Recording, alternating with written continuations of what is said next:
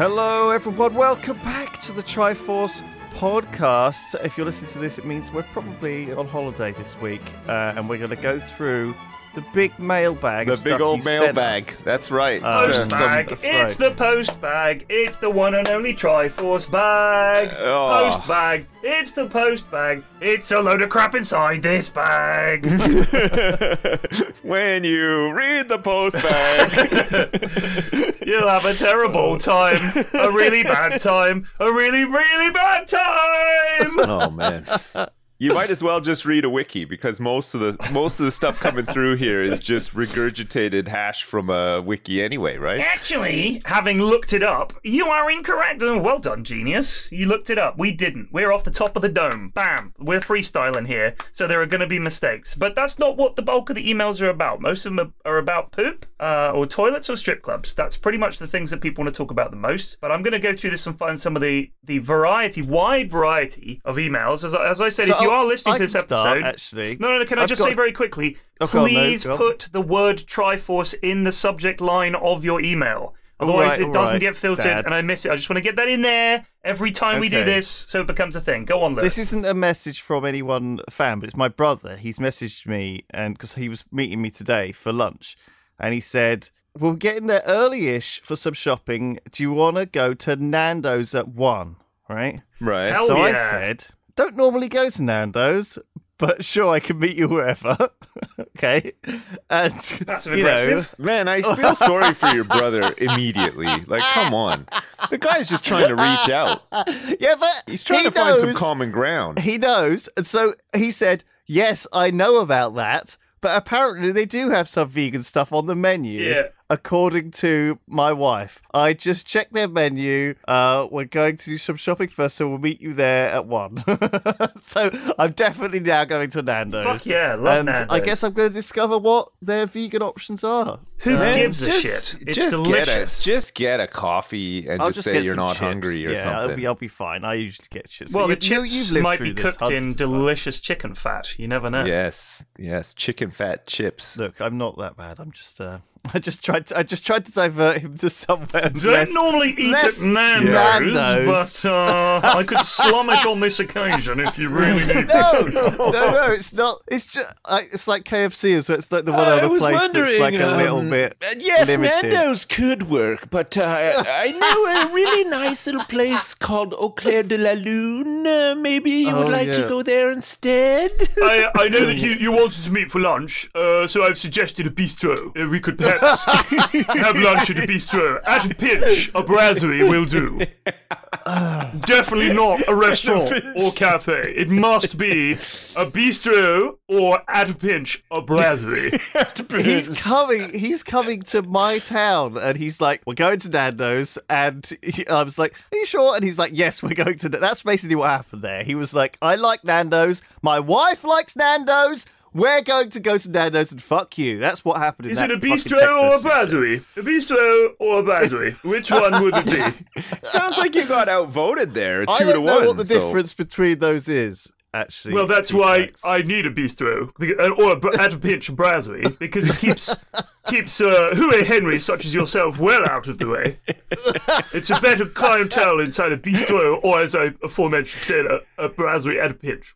Yeah. Pinch. It's the kind of people who don't know what the difference is don't go, I guess. Yeah, that's do, right. though. Stay out of there. That's not a place for you if you can't even tell the difference. It's going to be rammed. It's a Friday lunchtime on a Nando's? on a bank holiday weekend. Yeah, it's going to be absolutely packed. Why don't you go for brunch, like on a Friday? Oh, it's bank holiday, right? There's no getting around it. But I was going to say, like, why not go like at 11 o'clock in the morning?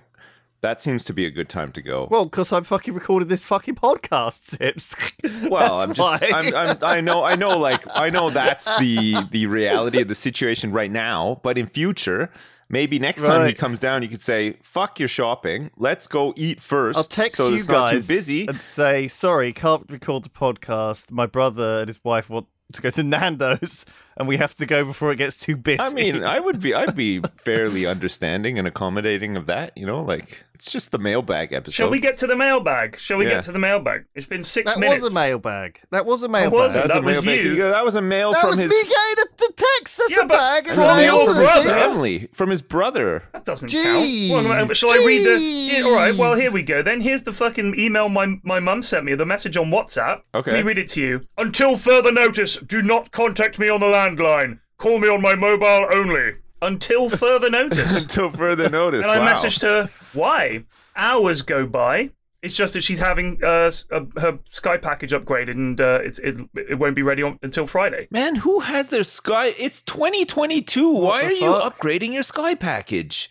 You should be moving away from the Sky package. There's so many alternatives now. You don't need a Sky package. What's the alternative? I just get like FreeSat or something, and then maybe if you really want to, just get a subscription service like stream service or whatever. What the hell is on Sky that's so important that you need to upgrade your package? She watches a lot of stuff on Sky, dude. A lot. Right, like what? Like Paramount Comedy Central and all that shit? Yeah, all of that. All God, of the like all the things when she comes down, she's like, "You don't have the Real Crime Murder Network?" I'm like, "Sorry, Mum." She's like, "No." You know, she's all over that kind of stuff. Right. Yeah. I mean, she's on her own. She watches a lot of telly. Yeah, I suppose, but like even like on FreeSat, you get like most of those channels. Like, but do you get all of them, Chris? No, is the answer. Well, I don't. I don't know. I'm just saying it's a lot cheaper than an upgraded Sky package because you buy the box. I agree. And that's it. I think I'm paying for it anyway. So. Oh God. Man. Anyway, your mum sounds a bit like Mark Landis. Who's he? He works at a brasserie, or is it a bistro? He's a man. So Mark Landis is this famous American painter who basically is quite I don't know, I think he's like a schizophrenic, but he's on medication, and he's a bit of a weird guy, right? Is he anything to do with Jim Gilhooly? No. Gilhooly, the guy. I don't know. The glass worker. Oh no, not the guy who makes big dicks out of glass. No, he's a good lad though. I like him. He's a great lad. Yeah, he's got an eye patch too. I could fit that up my ass. That was the whole trip. every piece of he made of. Sorry, we went to this glass museum. We talked about it before. And that was all we said. Yeah. And so Mark Landis, he basically copy. He was very good at copying pieces of art. A really, really good artist who would find a picture of a piece of art, do a copy of it, and then sort of forge it, basically, and then donate it to a museum. Right. As kind of a troll, but as also a kind of weird way to get his art into museums, right? So it wasn't illegal to do this, you see. And a lot of museums didn't do their due diligence and didn't check it was real and just stuck it up on the wall. And added it to their collection. And this guy, sort of in the early 2000s, found out because he'd been offered this piece of art by Landis, and he'd Googled it or whatever, and he found that 3 other museums claimed to have it, and so because he sort of slipped up really in that he practiced so much to copy these pieces of art that he ended up just doing lots of them, and then he gave them to lots of different people. He would sort of take these road trips around the country where he'd book all these meetings with people and give them all this art, and so there were thousands of pieces of his art that he gave out, and he was sort of this prolific sort of forger / troll, but obviously very kind of just kind of very innocently doing it, and didn't really realize that it was even a problem or that he was even really hurting anyone. He sort of felt like he was gifting, and also I think what like once he'd done it once as a gift, he kind of got a bit hooked on it because everyone was so grateful to him. Right. They took him to a nice dinner. They didn't give him any monetary rewards, but he just gained charity and sort of friendship of these people that he'd been giving these things. And those to. are the things that count the most. And he basically would stay at home watching Crime Channel and old movies, TVC or whatever the old movies channels on American cable. And he was just a very sort of sad man, really. But yeah, I watched a documentary about it. It's called Art and Craft, and it's just so super interesting. Yeah, and I know I'm not supposed to like him, but he's a very heroic thing to do, really. Fuck over all these bistroian museum owners, who think they're getting some piece of work by Degas for free or whatever from this rich donator. Mark Landis. Why did we why did we start talking about Mark Landis again? Because he watches the same TV as your mum, I think. Right. Oh, that was the link. I see your mum sat in her living room doing her puzzles in the same way as I see him doing his art. You know? I see. Right. He's in a bit of a... Well, he lived in his mum's house as well. That was the thing. Holy crap. When she died. He wasn't really very good at looking after himself, but his mum looked after him pretty well. And when she died, he just sort of carried on in his mum's house with all the stuff in the same place. Right. Sort of got on with it. I think he's still going now. He did, after sort of getting a bit famous with this movie and stuff, he started doing his own stuff, I think, and sort of changed his ways and stopped. I think people became wise to the game as well, and the internet kind of put a stop to to a lot of this. His shenanigans. Yeah. Anyway, what's the mail? Go on, give us the mailbag. Oh my I'm God. just going to grab a I'm random too one. exhausted to do this now. We're only 12 minutes into the mailbag episode. After the Mark Landis story, Jesus, I think I think the Mark Landis story is almost a contender for the bath plug story. Honestly. Oh, you wait. Yeah. All right, well, maybe next time we do a live show, we could do a vote. Who wants the bath plug story? Do you want the bath plug story, or do you want the Mark Landis, the story of Mark Landis? Chips, or the Just Chips story. That's another the Just class. Chips story. The Just Chips story is classic, though. I mean, that was good. That was a roller coaster ride, right? Whereas the Mark Landis story was just kind of like a slither. Sips. I'm educating you. I'm trying to keep you. You said before we started I'm that not you in think the mood. everything is a scam. You think you think every email that comes into your inbox is a scam, and so you don't read it. It's actually just a front for being very lazy. Like, because now I can turn around and say, yeah, no, I didn't respond to you because I thought it was a scam, but like, really, I should have just responded. But that's why I think I got it in my head, because it's kind of everything feels like a scam. Like, sure. There's so many people out there chancing it stuff. Oh, and even like adverts are a scam, right? Like they all just trick you into buying something you don't want, and they give you this false sense of like that it's gonna make you happy, or you'll be on a beach with a hot woman, if you fucking fly with, Ryanair or whatever. Man. Do you know what I mean? It's like, yeah, I know what you mean. Listen to this, okay? I completely need to tell you guys this as a matter of urgency. Yesterday, it was a bank holiday. It was Thursday, okay? I took my son to a birthday party at noon on a Thursday during half-term week on a bank holiday. Yep. I was pretty frustrated by the whole thing, but anyway, I took him. To this party. He had a good time and everything. It finished at 2, which is standard fare for a kid's party. Yeah, about 2 hours or whatever. Yeah. He had some lunch. I stood around, talked to other dads and stuff. It was all right. So we're driving home, and we were talking about the baby. And my son was like, "You're a great dad," and I was like, "Thank you very much." And he's like, "Do you like being a dad?" What does he want? What do you want? Yeah, well, I mean, I knew there was some angling, but it turns out there wasn't really much angling. So he's like, do you like being a dad? And I was like, of course I like being a dad. Like it has its moments, but like, I love all three of you and I like being your dad. Like, of course I love being a dad. And he's like, oh, that's good. I was like, one day you might be a dad as well, and then you'll know how it goes, sort of thing. He's like, oh, I never want to be a dad. And I said, well, you're 10, you might change your mind or whatever.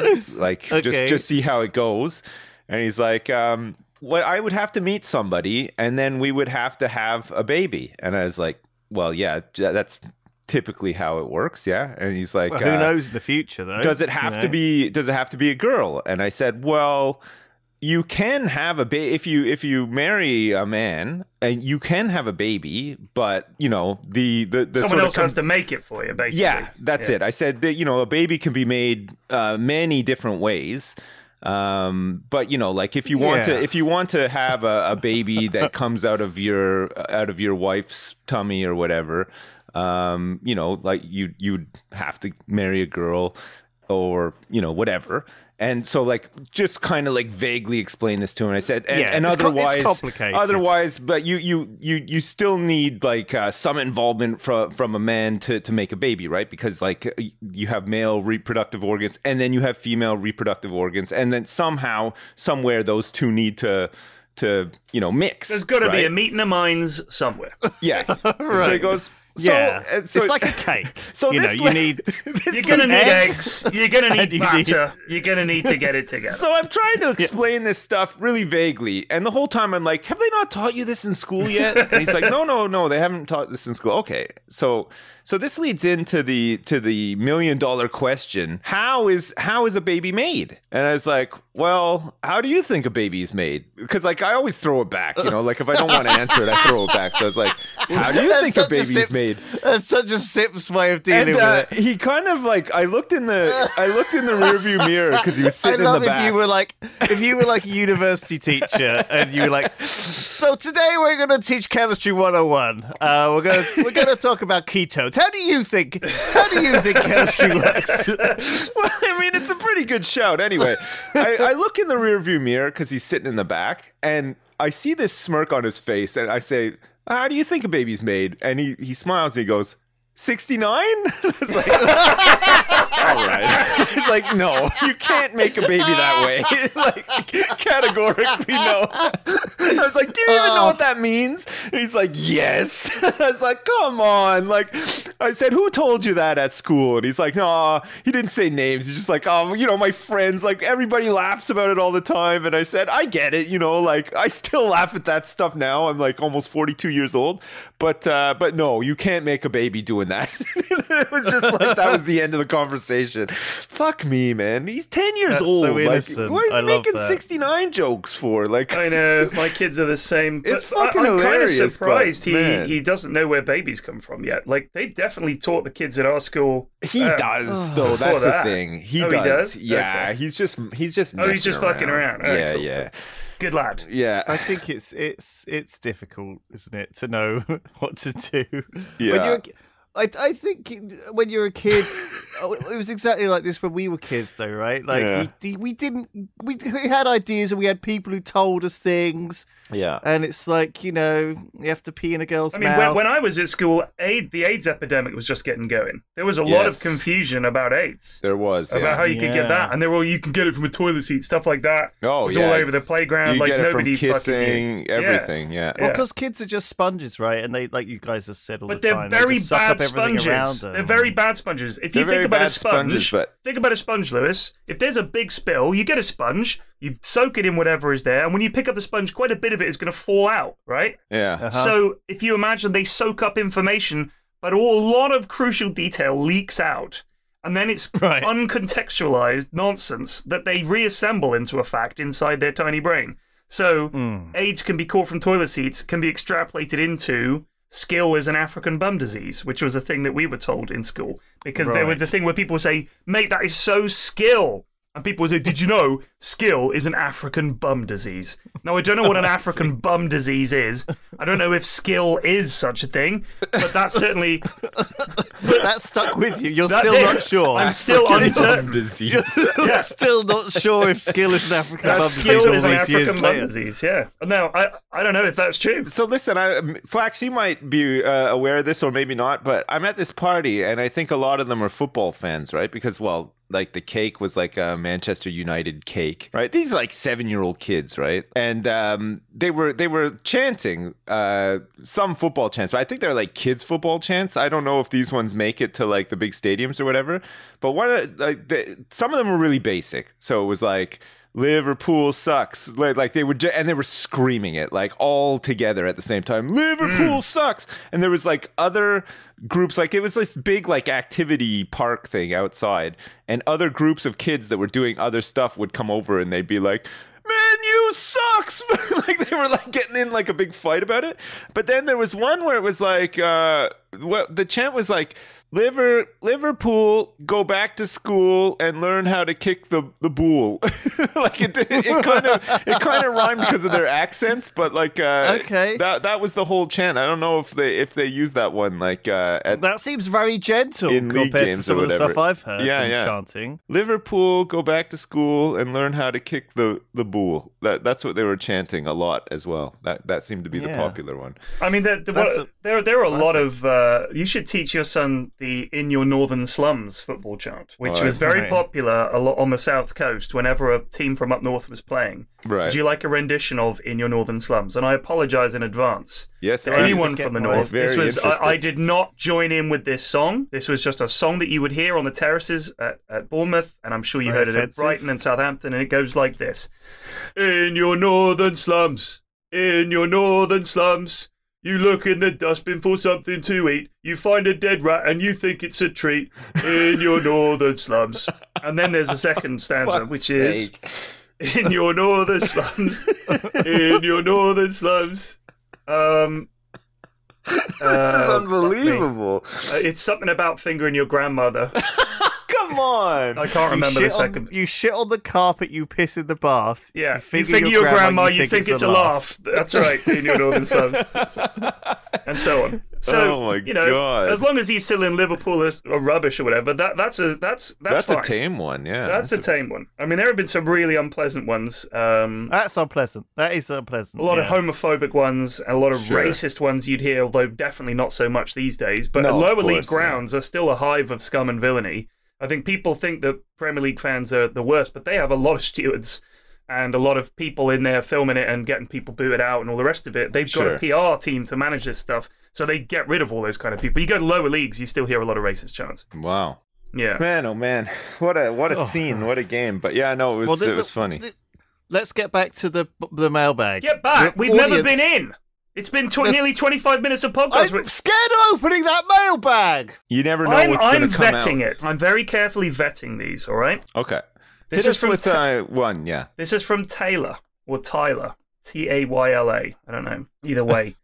Taylor. Yeah, they say that about mosh pits. Right. So Lewis said he compared the Capitol riots to mosh pits in a previous episode. Apparently you did this. Bear in mind, we don't remember or even really know what we're saying half the time. So Yeah. a throwaway Yes. comment results in 10 emails. So, you know, quite funny. Yes. Okay. Carry So on. you basically thought it was a bunch of crazy people beating the shit out of each other in a weirdly socially accepted way. It was. Right, Yeah, I so still stand by that. My boyfriend has been a metal fan since his early teens, who's been to many shows and will participate in the pit. I actually Right, had told him okay. about the comments, and he was disappointed, as this community is often looked down upon by others and wishes people took the time to understand what it's all about. So the whole point is no one's actually trying to hurt anybody. If anybody does get punched, the other person will stop and make sure they're okay. I'm not saying that there aren't outliers to this, but if you're found to be purposefully hurting others, you are quickly removed from the pit by other fans / security. And the artists that play at these shows are also the first people to stop the act and check with the crowd if someone's been injured, make sure if they're passed out, make sure they're taken care of before continuing. I witnessed this myself at a show I went to this past fall. Just so you're aware, the mosh pit is quite intense, but it's a chance to let loose and let all the bullshit of life go. People do get pretty intense and amped up for it, but it's more a feeling of being free and being yourself. So I thought that was interesting. Our vision of mosh pits was it was a bunch of people trying to kill each other. Apparently that's incorrect. No. Oh Incorrect. no, that's not my vision. That wasn't my vision. My vision was almost like that. Yeah, like a camaraderie of people who are like willing to want to kind of, you know, there's a lot of people who want to get in a fight, right? Like at a pub. We always there's a couple of people I know who are friends of mine. Or friends of mine. I think what Taylor's trying to say though is that it's not about wanting to fight. It's about a couple of people turning up and just wanting to horse around big time. You know? Oh yeah, they want to just cuddle each other. They want to just, Sips, you know, like when you were a kid and you had just so much energy you didn't know what to do with, and then if like your parents took you to like a jungle gym, you would just go like fucking crazy. Like you would run in there and you'd be like climbing like crazy and throwing yourself around and stuff. I think it's I think it's more like that. You know, it is. I've been in a mosh pit, and I certainly have been in my fair share of mosh pits when I was a teenager. You know, my friends were into that kind of music at the time, and I sustained several injuries from elbows and knees and stuff. And I didn't enjoy it particularly, and I don't think it was as, at least the gigs that I went to, it wasn't like as super. That's sure no one got crushed or like knocked down that bad, but it was certainly. We weren't all best mates in there. They were strangers, you know. Man. And I think that, in a sense, the Capitol riots, I felt like it was a little bit like that. It was a shared fury and anger of people getting amped up and wanting to be physical and wanting to be, like, angry and with other like-minded people, but still strangers. I think there's elements of that. Like I know for sure that I was just talking because I watched this documentary. I think if that Mosh guy watches the documentary, it's like 5 hours at 3 hours at the Capitol, or whatever it's called, that I watched. Have a look, because like it's weirdly familiar. I don't know why it reminded me of Mosh Pits, but it did. All right. And maybe you might see it. There are definitely some people that want to fight in a mosh pit, but I think mostly those people are ejected immediately. Maybe it's changed as well in the last, because I haven't been in a mosh pit for 20 years, right. So maybe it has changed. Yeah, maybe. Now, because I know maybe like it's like during fucking everyone's like bro fisty and they all hug afterwards. I don't know, but I know like in the 80s, like during like that sort of like the punk scene, like the DIY sort of punk scene, you had a lot of like very angry crowd goers who would try to fight in mosh pits and stuff, but like Tyler said, even back then, they would be quickly removed, right? Like you see footage all the time of like, like Black Flag or whatever saying like, fuck you, get out of here. And like to like people that are like agitating other people in a mosh pit or whatever. Like I think it's like an age old thing at this point. Agreed. I definitely found it. This one is scary. going back. This one is going back. This is from Andrew, who says, we were talking about a trip up Snowdon, and I think we all agreed that it would be too knackering to do it. So apparently you can take a steam train all the way from the base to the summit, and then there's a cafe up there that sells booze. So if we did want to do it, you could just take a train up. Take the train, yeah. I think that's Holy crap! Bog.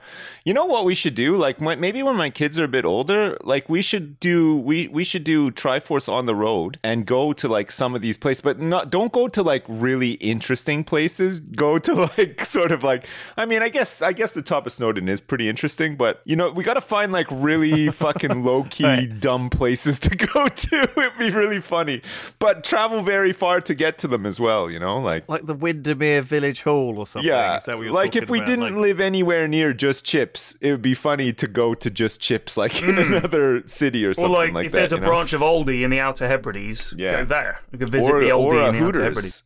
Or a Hooters, exactly. Find like the last standing Hooters somewhere. Find a remote Hooters, perhaps one at the top of Snowdon. Yes, and we'll go there. Yeah, that's a great idea. We should do an American road trip. Oh, that I've thought about doing that for years, doing the old American road trip. I'd love that, but you got to pick the right route, because you want to see good stuff. You don't want to just see fields for like a week. Yeah, but if you're pea-casting the whole time, like we would be, who cares, right? You think you get a signal out there in the middle of fucking nowhere? Well, it doesn't matter. What we'll do it offline, and then when we get back, we'll have all that footage. We don't need we don't need the I'm talking. Appalachian This Trail. is literally days of driving through flat, featureless terrain with nothing but fields and cows. We could do a podcast at like the Ball of Twine. Yes, and it's like, that gigantic teapot in where is it? Yeah. There's that big teapot, like Charleston, Virginia, or something like that. Yeah. Holy crap! I had an Perfect. email from Jake. We were talking about names. And in his friend group, born around the early 2000s, they have a Craig, an Alan, and a Brian, which is genuinely of interest to me, because you just wouldn't hear any of those names. No. They are old names. And his dad's name is Colin, but with a Y instead of an I. I don't know why he felt the need to point that out, but that is weird. That is weird odd. Name. Yeah, that's an odd spelling of It might Colin. be like an Irish spelling or something, Maybe it's Welsh or something. Colin? Colin? Yeah. It definitely sounds. Welsh. Yeah, Welsh. Here's a message. This is from Michael, a Dr. Michael. Sorry. This Spelled is with about a Y or with an I? Just a regular Michael. Oh, okay. This is about CERN and the Large Hadron Collider. Oh, because we were talking about this. This is genuinely interesting. We've talked about this? He works there. Yeah, we talked about it. So there's a place at CERN called the SPS damper, which makes corrections to the beam when it wiggles off course. Right. So first, a machine reads the position of the beam. Then the next turn around the circle, they predict where the beam will be and use an electric field to correct it and put it back on course. To do this, the signal between the measurement and the correction needs to be faster than the beam to make the correction in time, which is fine for the LHC and its smaller accelerators leading up to it. But for the FCC, which is the Future Circular Collider, so it's going to be the Large Hadron Collider is 27 kilometers circumference.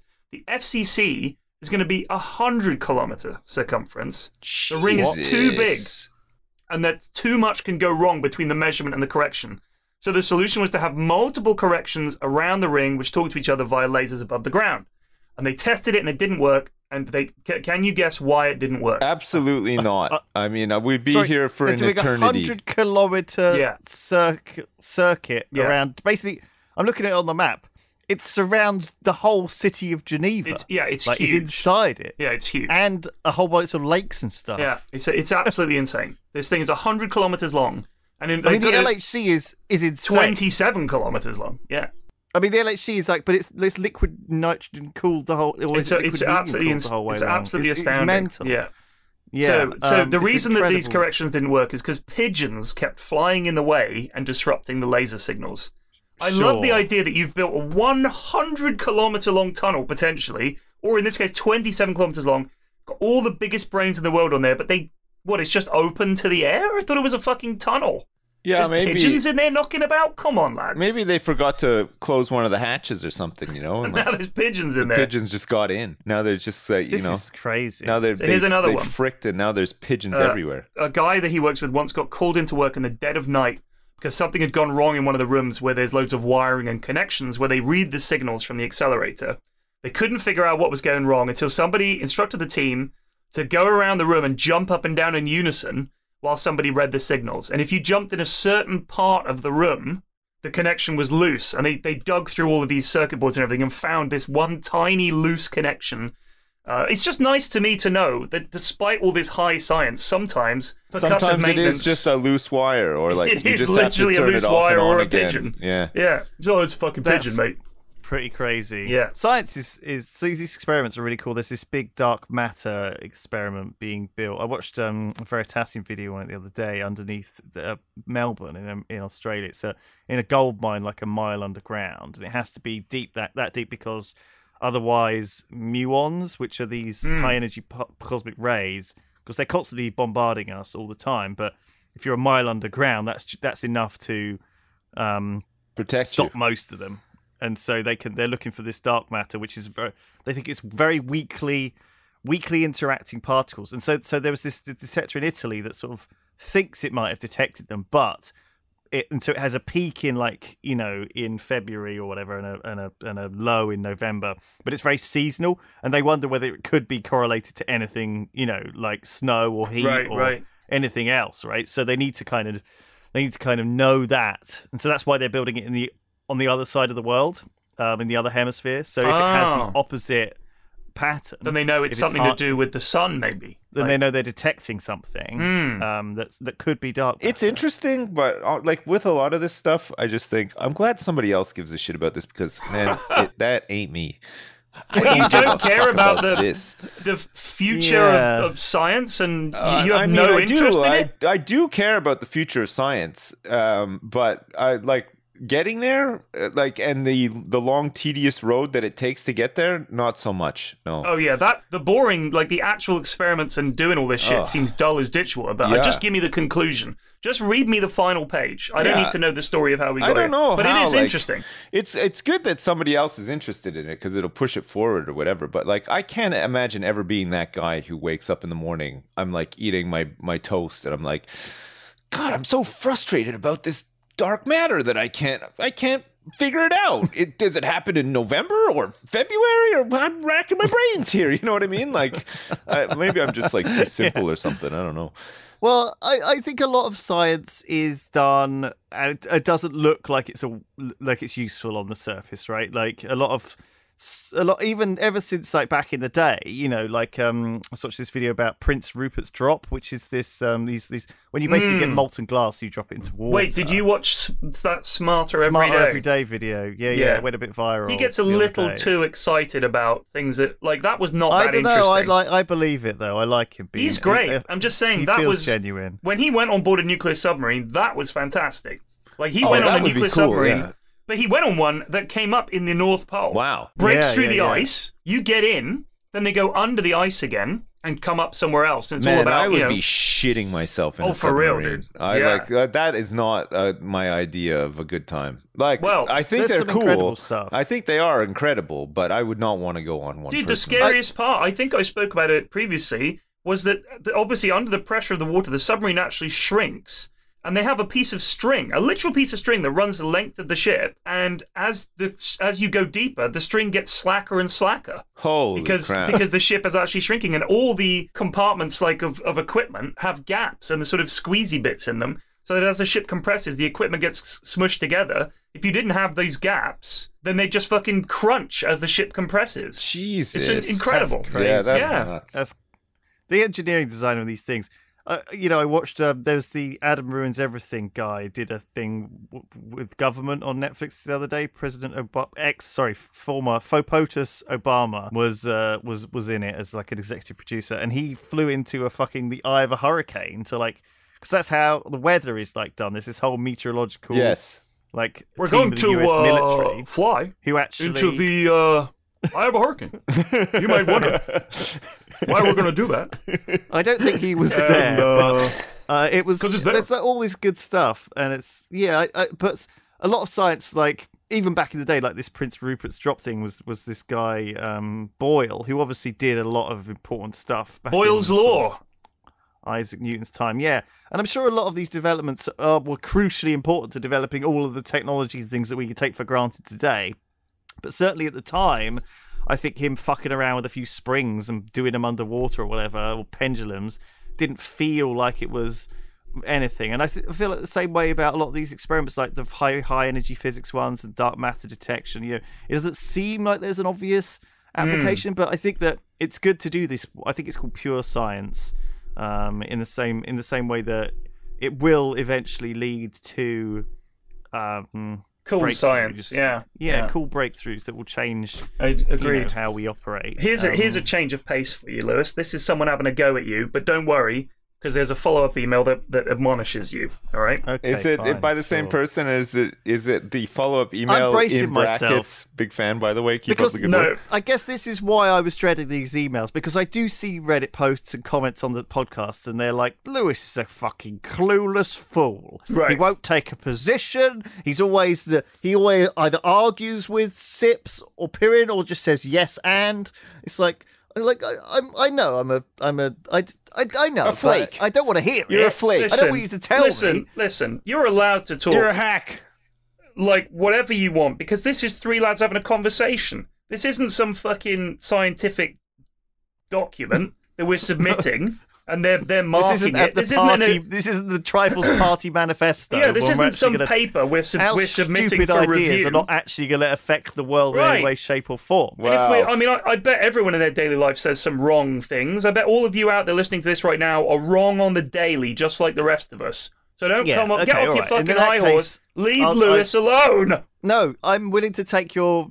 No, you've opened it up, P-Flax. I want to take their criticism. Well, here you go. Take it on board. Hello, Pyrian. This is from Jordan. My name is Jordan, and I have a minuscule penis. I've listened to the entirety of the Triforce podcast. I have a few episodes. Can you say it in a nicer way, as if he's a fan? And have a few episodes on repeat to make me laugh. So far, I've held my tongue and not reached out. However, the latest episode, in which Lewis has a rant about Van Gogh and his art, has drove me mad.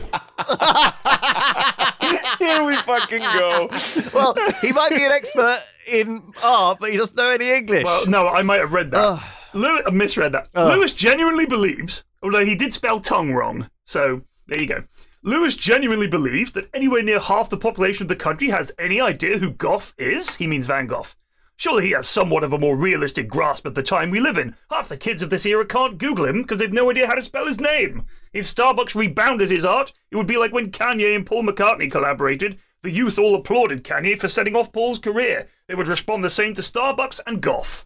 Anyway, rant over, huge fan. Have a nice day.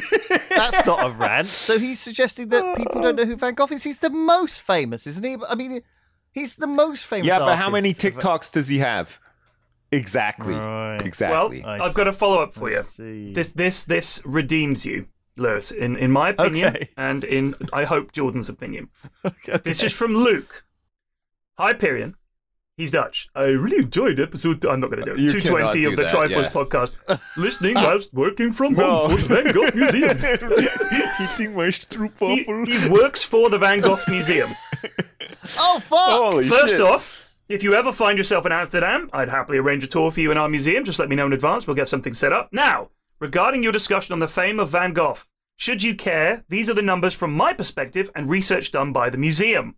In a number of countries polled across the globe, 93% of people recognize the name Van Gogh, and 85% of respondents recognized at least one painting, notably the sunflowers. Where was this poll taken? At the museum? A number of countries around the world.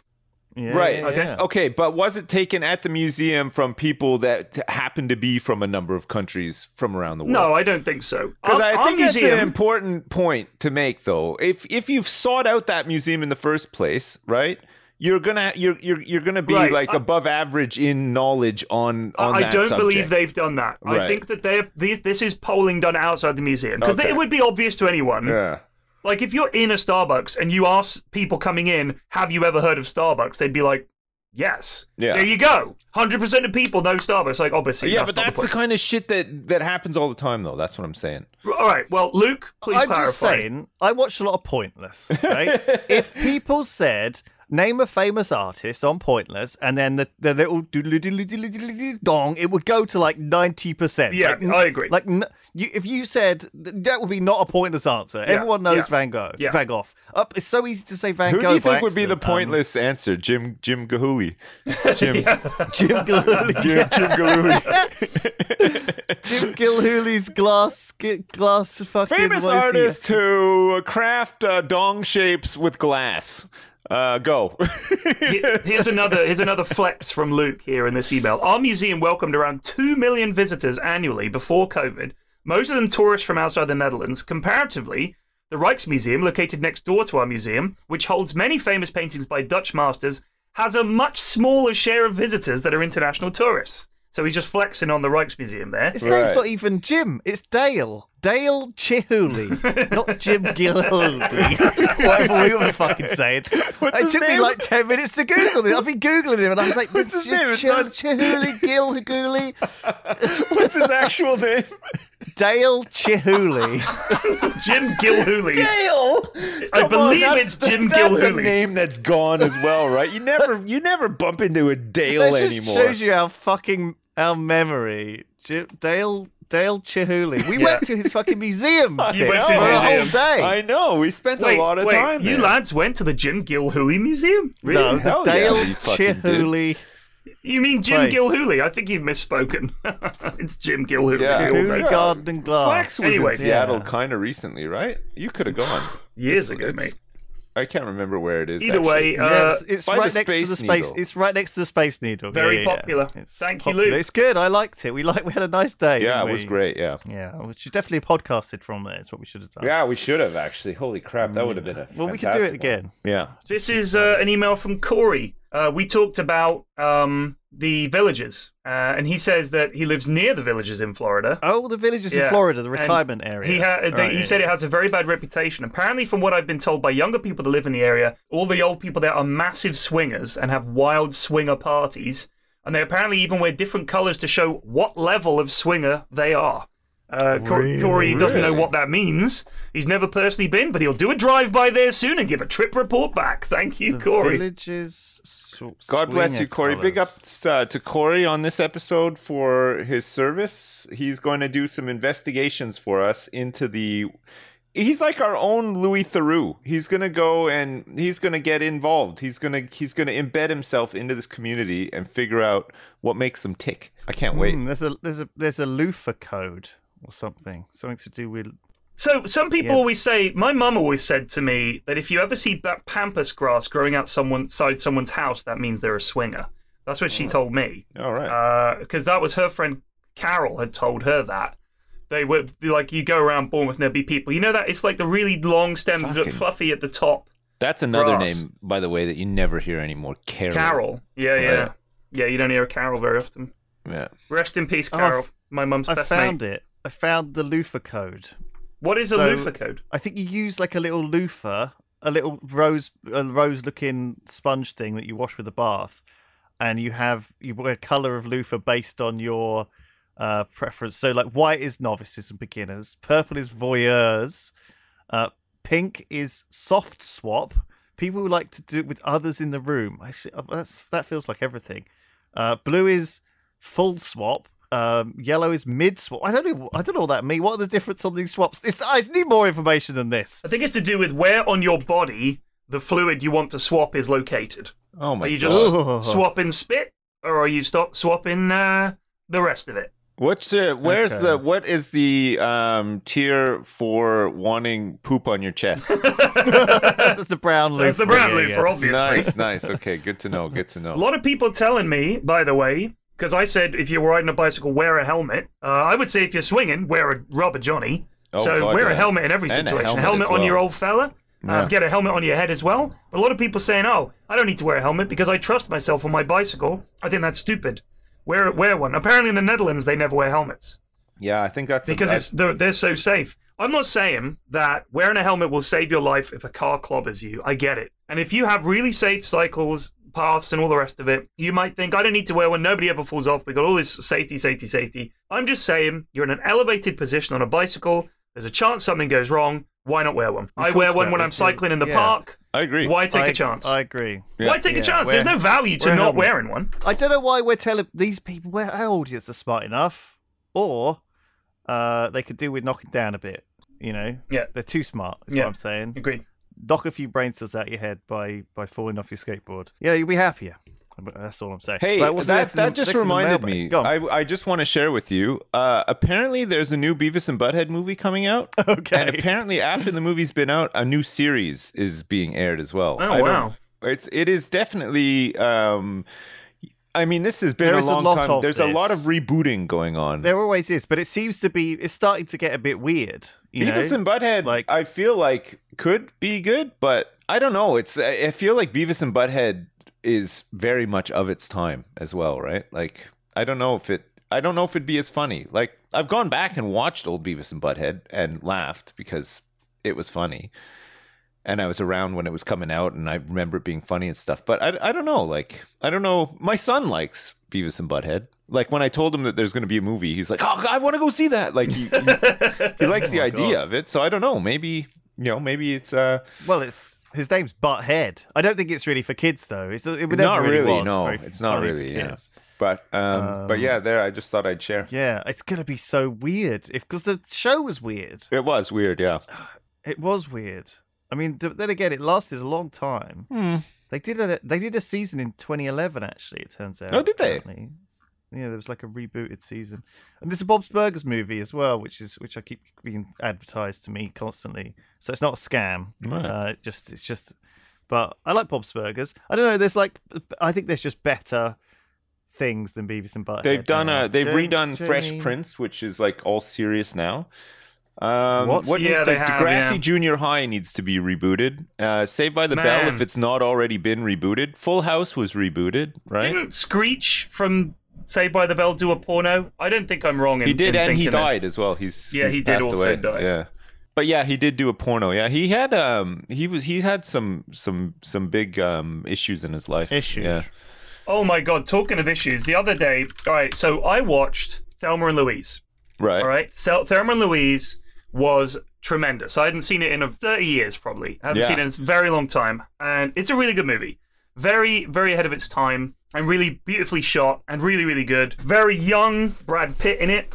I think it's one of his first roles. And Michael Madsen is in it as well. Mm-hmm. And I'm watching it with Mrs. F. And she said, that Michael Madsen's no good. He's a piece of shit. It's a shame he's a piece of shit. I said, why do you think Michael Madsen's a piece of shit? She goes, oh, he did all this drugs and his domestic abuse and everything. I was like, you're not thinking of Michael Madsen. I don't think he's done that. Looked him up. He was the guy who cut the ear off in Reservoir Dogs. That's right, Michael Madsen. Yeah.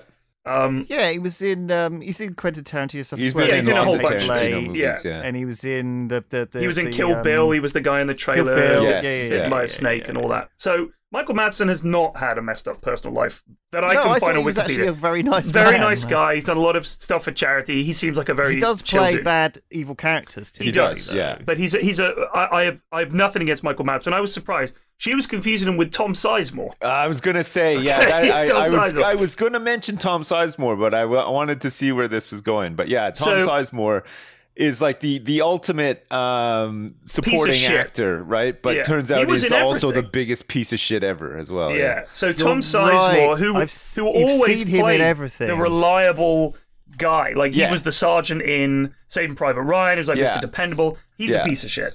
Okay, so this is interesting. He went out with Heidi Fleiss, the Hollywood madam. Heidi Fleiss was his girlfriend. He was convicted of domestic violence against Heidi Fleiss. He was sentenced to 7 months in jail and 4 months in drug treatment for repeatedly failing drug tests while on probation. He was caught attempting to fake the urine test using a Whizzinator. Now, I didn't know what a Whizzinator is, but it's basically a way of stashing someone else's pee in a way that you can then... It's like a false penis and a heater pack and everything. It's like... oh my God. Right, well, yes, I'm ready to do my urine sample right now. Would you like me to start? Whips it out. I mean, yeah, so he used the Whizzinator, which is just hilarious. I'm not going to go into the sexual abuse allegations because they're not funny. Those are awful. Of course, yeah. They sound awful. But he's basically been caught for drugs constantly. While on probation, he gets arrested outside a Sheraton hotel in California with methamphetamine. He goes on Dr. Phil in 2018. He did a porno as well, did he not? He did, yeah. In early 2014, a recording emerged of Sizemore alleging that his former girlfriend, friend of the Triforce podcast Elizabeth Hurley, had an affair with Bill Clinton in 1998. That's what he claims. Right. He then says, no, it was false. I was high at the time. He's then on Celebrity Rehab with Dr. Drew, which is a show that aired in America where they get fucking Celebrity Rehab. He was on this. Drew Pinsky said that that Sizemore sat in his office for 2 hours sweating, completely high on drugs, talking a million miles an hour, acting like he was going to do the show, then deciding he didn't want to. Then he did appear on the show's 3rd season, arriving as a special guest because Heidi Fleiss was also on the show, his ex-girlfriend. Both she and Sizemore had to consent to appear together, and they basically turned up and had this big fucking clash at the end. She taunted Sizemore that the thought of being with him would turn women gay. So then he's obviously angry, he's still on drugs. Pleads no contest in 2017 to 2 charges of domestic abuse against his girlfriend. He got 36 months of probation, 30 days of community service. He was also subject to 2 protective orders. And then the deal was made to avoid spending 210 days in jail. This is then unbelievable. In 2013... he claimed he began to achieve sobriety after a stern interrogation from Robert De Niro, who personally checked him into rehab. But in 2019, he's arrested again for possession of illegal narcotics. Can you imagine that conversation with Robert De Niro pointing his finger at you and like fucking telling you to get off the coke? But dude, if you look at his filmography, it's become part of his personality now, though. I guess. Look, do you know what I mean? It's just tragic. scumbag. It's tragic. But if you look at his filmography, he's in all of these big movies, like. Just all these big movies, and then all of a sudden... Why are they still casting him? He feels like a fucking liability. I don't know if they are. Go to 2011. He makes 5, 6, 7, 8, 9, 10 movies in 2011. In 2013, he makes 1, 2, 3, 4, 5, 6, 7, 8, 9, 10, 11, 12 movies. 2014, 1, 2, 3, 4, 5, 6, 7, 8, 9, 10, 11, 12 movies. 2015, he makes 8 movies. 2017, he makes like 15 movies. Jesus. 2018, he makes 10 movies. These are all straight to fucking the bin garbage movies. Like one called I Am Not For Sale, The Fight to End Human Trafficking. He plays a doctor. He's in a film called Monster Hunters as Colonel Mayweather. He's in a film called Clean, C-L-E-A-N, a Croatian horror thriller. And he plays Mr. Wilkins, the manager. So he's just doing anything. His agent is a fucking legend, by the way. If you're looking for work in Hollywood, find out who his agent is, because he is clearly a scumbag. His life is just playing out like extras. In so many roles. It's tragic. Fuck me, tragic. Man. Crazy. Well, good for him, I suppose, or not. Jeez. No, bad for him. Bad for him. Anyway, Thelma and Louise. Yeah, great movie. It's like a buddy cop, isn't it? Yeah. Sorry, buddy crime. Yeah, basically she like a Thelma, road trip, right? If I remember right. Thelma or Louise. Like that was the one problem I had, was remembering which of them was Thelma and which was Louise. I think Thelma is. I think Susan Sarandon is Louise. Sure. And I think Thelma is the other one. I was going to say Gwen Stefani, but it's clearly not Gwen Stefani. What's her? Gina Davis. Fuck me. Who looks gorgeous in this movie, by the way.